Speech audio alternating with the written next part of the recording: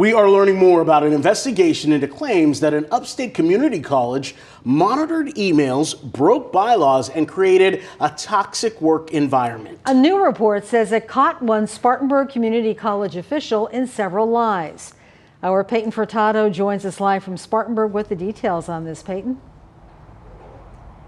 Carol, yeah, the new report from the South Carolina Inspector General's office debunked some claims, but also uncovered some lies. In this report, they say the current provost lied to media, the public, and under oath to South Carolina officials.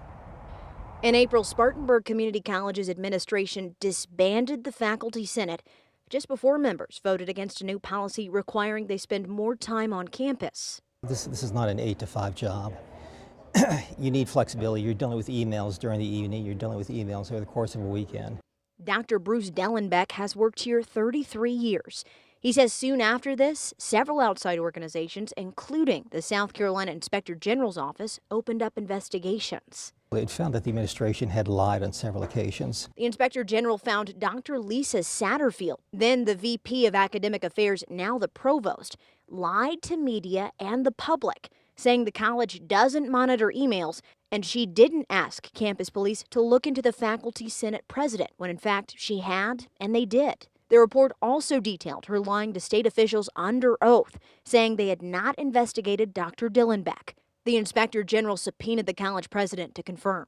Once they got it, the president, Dr. Michael Makota, conceded that there was an investigation into the Senate president, and that the statement that the VP delivered was, in his words, inaccurate.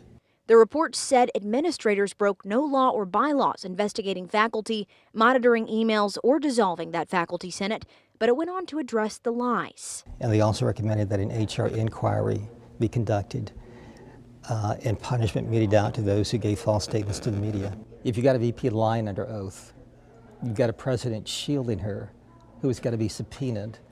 You know, that lack of integrity would have gotten anyone else fired at the college. We reached out to Spartanburg Community College administrators about the report.